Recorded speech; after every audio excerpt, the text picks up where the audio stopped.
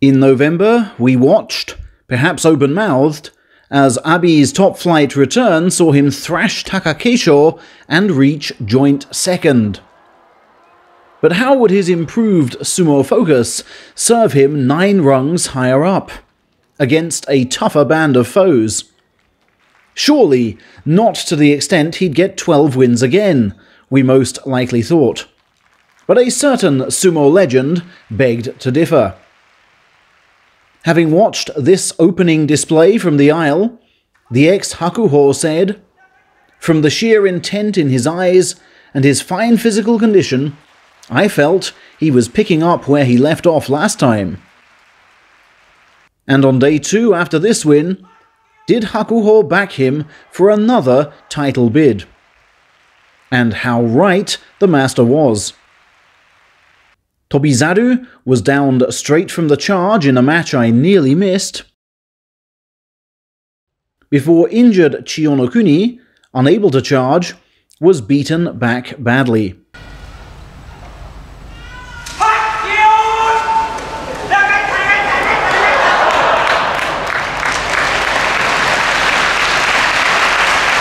Hokuto Fuji, more equipped to hit, was repelled in much the same way.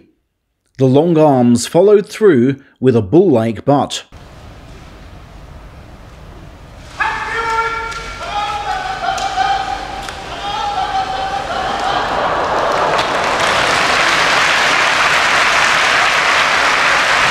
While even bendy, resistant Shimanoumi was spun round on the way in, and trumped for footwork.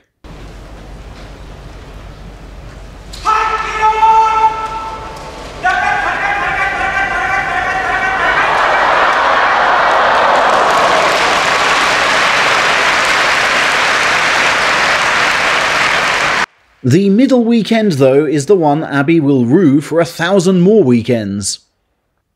A Saturday overcommit caused salivating Onosho to catch and thrust.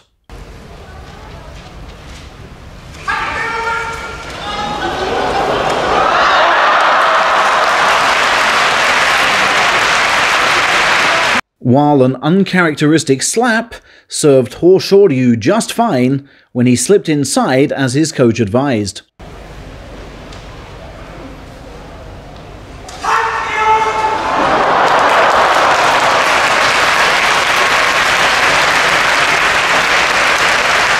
"But I'm not bothered," the erstwhile prankster said. "The former me took ages to reset, but the new me has already moved on." And when weekdays returned, so did the wins.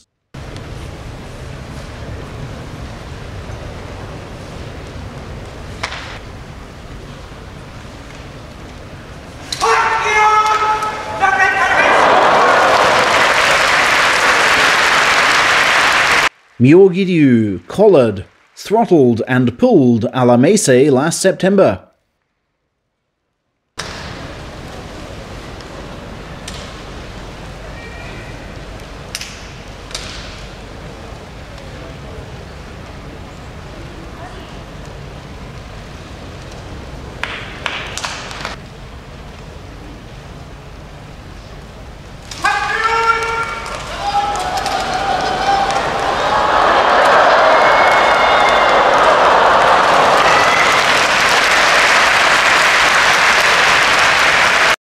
Okinomi's double-hand tug fled and repaid with one of equal audacity, bringing up the winning score by day 10.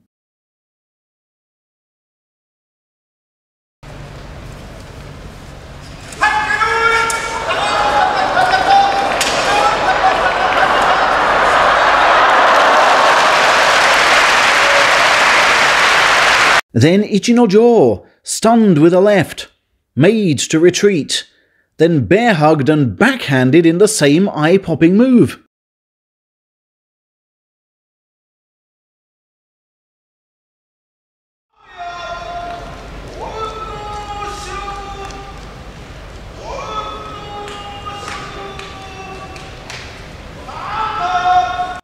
And still he wasn't done.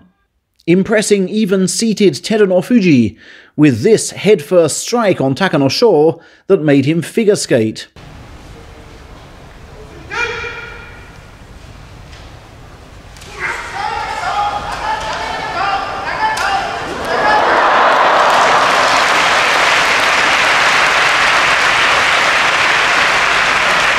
And suddenly, yet better than November, was Abi joint first and facing fellow frontrunners.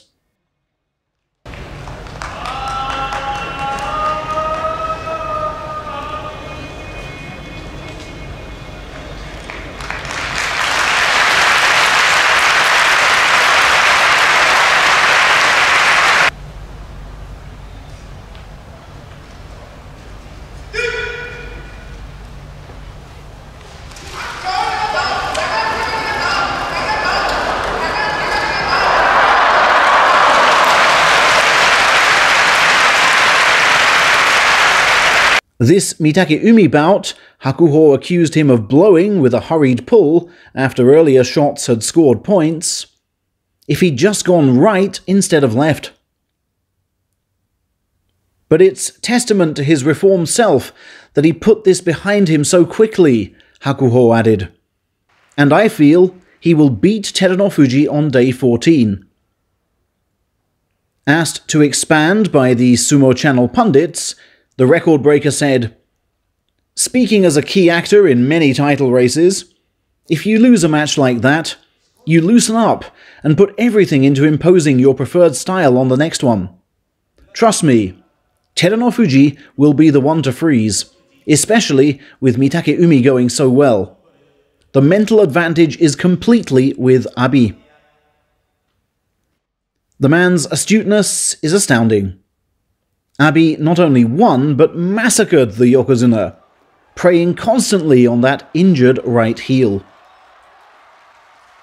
Had he taken match 13, he'd have had title point here.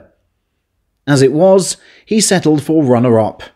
Yes, matching his feat of November. Of his first Outstanding Performance prize, he said, "Fantastic. I so feel I showed the real me. And I'm happy if you feel I'm more focused on my sumo, as that implies I'm gradually improving. Needless to say, I want to go on in this vein. That means fewer bouts where I'm subdued. There were a couple of those this time. That's where I need to improve." Normally, a prize-winning showing of this kind would lead straight to Sekiwake. But Abi's past indiscretions are still not forgotten.